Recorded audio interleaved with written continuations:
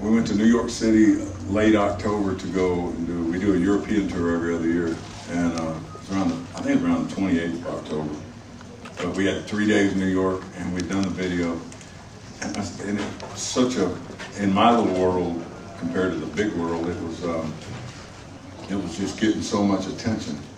And I said, let's do a video, stick it out, give it away free. If people want it, they'll see it. I did Weed with Willie, and it was a big smash on its own in my world, but not at radio and video. I said, let's do a video, stick the thing out, bring some buddies in, take your cell phone camera, Larry Bird and Carrot Top and Roger Clemens, you got, and just give me 5 seconds of you doing something stupid with Red Solo Cup. Send it in, they did.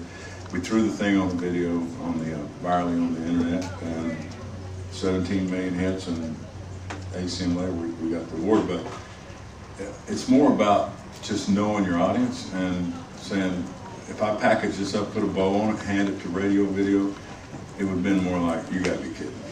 You know, this isn't a Toby Keith thing going. And it's like, if you want it to be your idea, be it, but I want people to have a chance to hear the song, because it works really well live for me, and I have to take care of my brand too, you know. What was your impression of the final video? I'm sorry.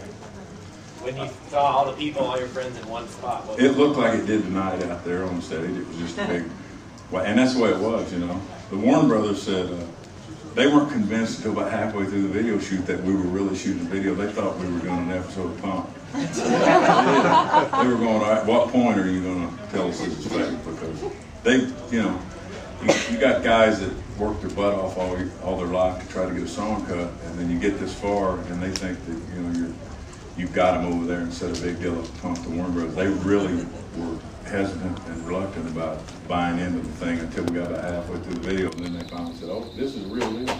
They're like, cool, high five. They were like all excited. Can you just talk about, when we first talked to you about this song, you called it the stupidest song you'd ever heard.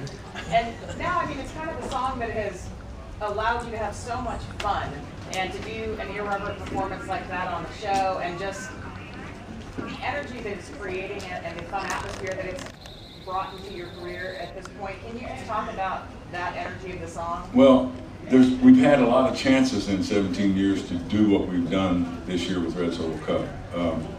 We never had the internet a lot. Half my career we didn't have a big internet thing, and the other half we were trying to learn how to use it to your advantage to sell your brand. But I promise you, I knew with Weed with Willie, it was never a single, it was an album cut. I had 3 big #1s on the same album. When I came out that year for tour, I had Scott Emmerich with me, and I said, let's do Weed with Willie, because we'd done it on his 70th birthday party and some other things that got a lot of attention. Started playing it, well, everybody in the audience knew it. So when you've got 20,000 people every night singing it word for word, I go, how can the masses know it? And it's never been on the radio. And there's got to be something to grab there. So I knew I was going to get the same thing with this. And I said, let's just give it away free and put it out. If people want to see it, they can pass it around. Here's the link. You guys go for it. And I came out, fourth night in Europe, I walk out and there's probably 60 Red Solo Cups down front, and they don't even sell them in Europe. And I said, where'd you people get them? And they go, we got them on the internet, brother. And it was 10 days old. The song was literally 10, but it was growing in leaps and bounds. And, you know, once in a while you rope a big steer like that and just hang on to ride it. And I'm really honored. Michael Solomon has directed all of my videos, Ford truck commercials. He did my Beer from the Horses movie. He has been, he got me early on and said, I